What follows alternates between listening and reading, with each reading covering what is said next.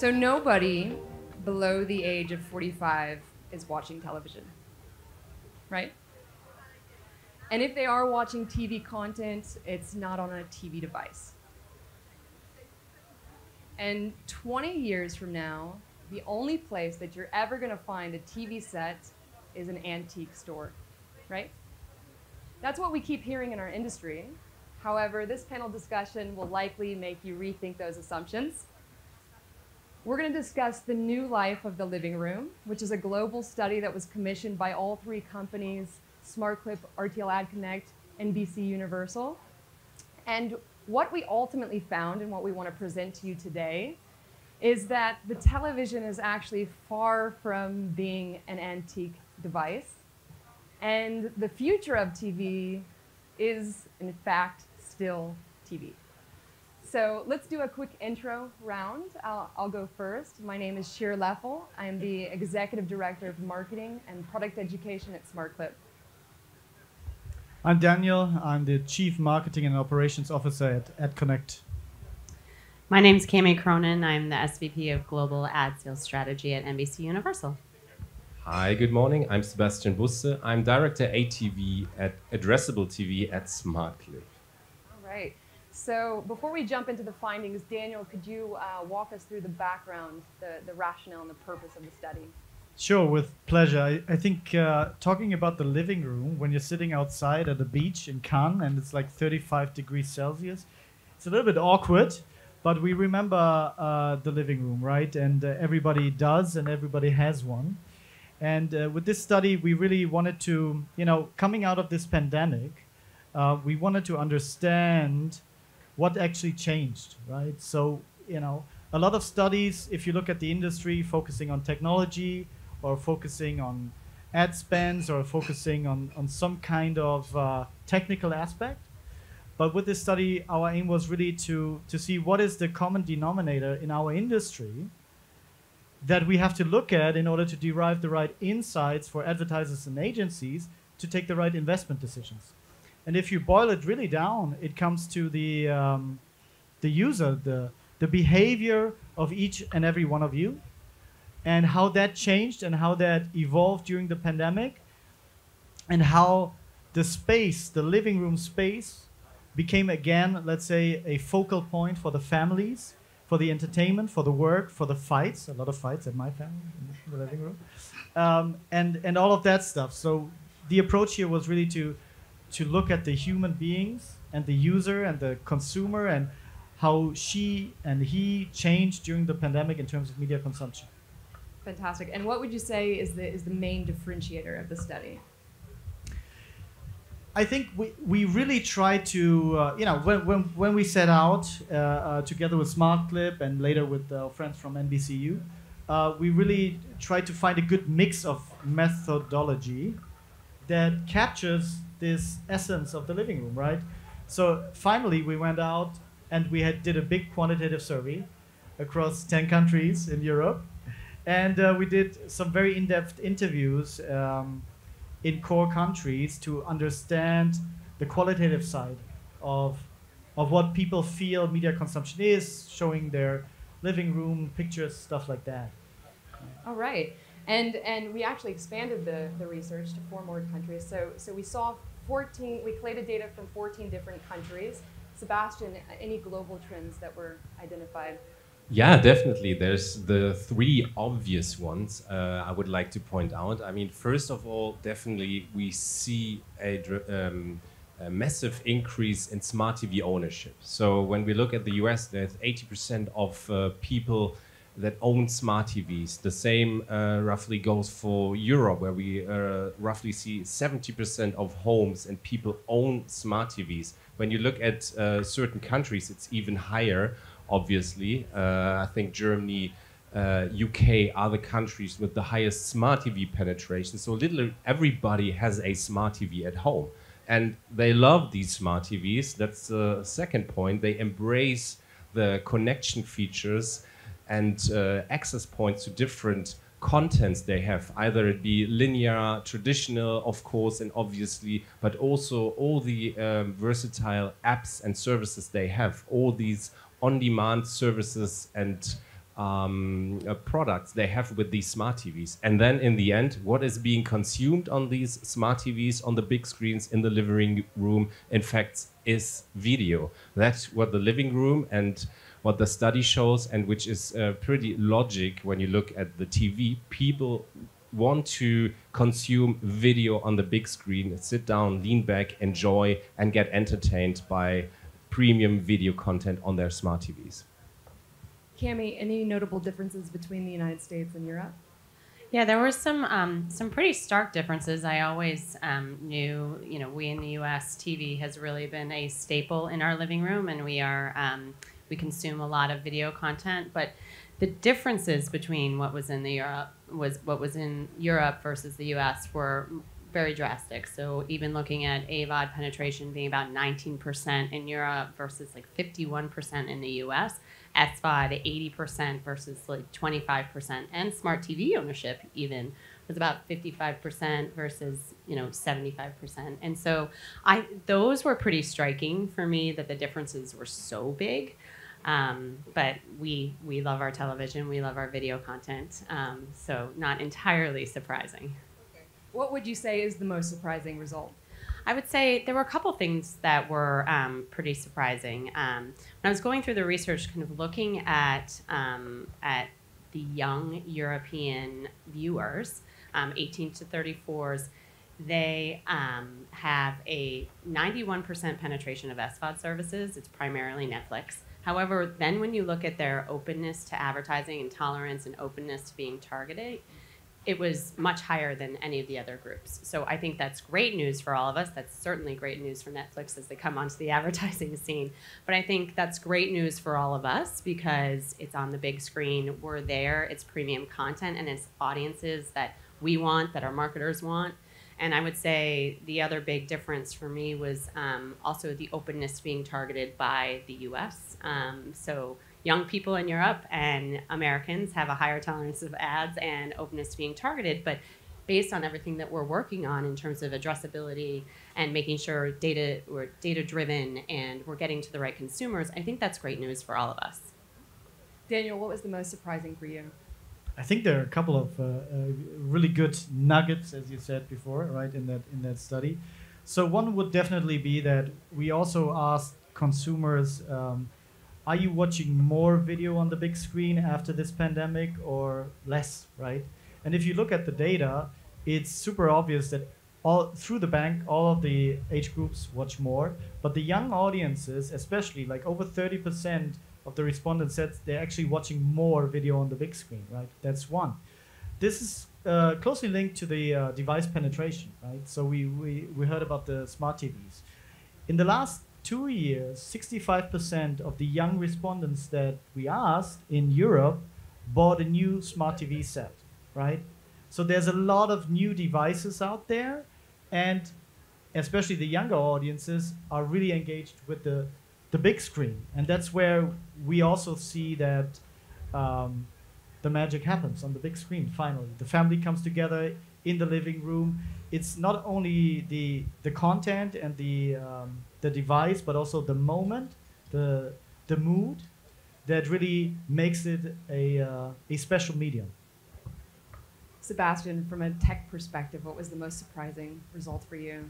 Yeah, I can add to some of Kemi's points, and that goes into the direction of advertising. People obviously embrace personalization on their screens, and that goes hand in hand with personalization of their ads. I mean, people understand and see that these smart TVs are connected, that there are some data points and connections behind it. So it seems that they see it very positive to actually receive then also on the big screen personalized ads. That's obviously what they already are used to on all the other digital devices, and with that data we see now, it's pretty logic and a big opportunity for us to further extend that into advertising products on the big screen. So personalization is really something which is key.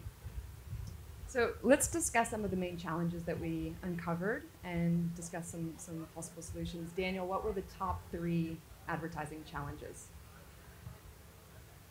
Well, I guess again, coming from the consumer, from the user we looked at, you first, you have to understand what are the expectations from the consumer towards that big screen, right? So a lot of them, they want it, it needs to be bigger, it needs to be better, it needs to be smarter, right? And that moment of smartness and the connection, right? And we heard it from Sebastian. We have over 72% of the TV sets are connected in Europe, right? So leveraging that connection from an advertiser point of view is a great opportunity, right? You have a massive penetration of those devices out there, but it also means you need to watch out, what is the acceptance of ads, and what is the likability of the content. How do you tap into that, right? Because at the end of the day, as an advertiser, what you look for is a connection to a possible consumer that buys your product, and you want to have it in the best moment and in the best place possible, which is the living room. But then you have to see, how can I get that? Like, what is the partners, the formats, linear, non-linear, that I can leverage in order to make the most out of it, right?